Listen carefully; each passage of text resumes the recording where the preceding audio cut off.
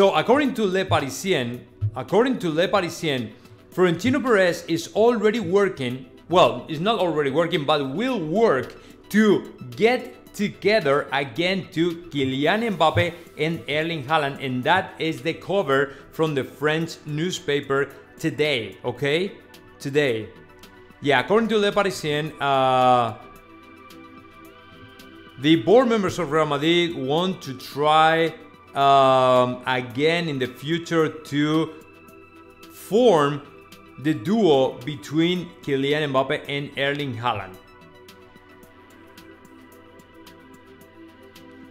They will not quit, they will not give up, and they will try that again the next summer, or maybe in the foreseeable future, maybe 24-25.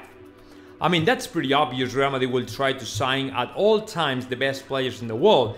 And if those players and those best players in the world are Erling Haaland and Kylian Mbappe, my opinion is yes, Florentino Perez will push and hard to sign these players for the next season, the next 2 seasons, or whatever, right? But to me, it is a must for Real Madrid to try to put them together. So let's see what happens, if that happens or if doesn't happen. Let's see. I don't know. I'm not quite sure about it, but it could happen. Yeah, that's true.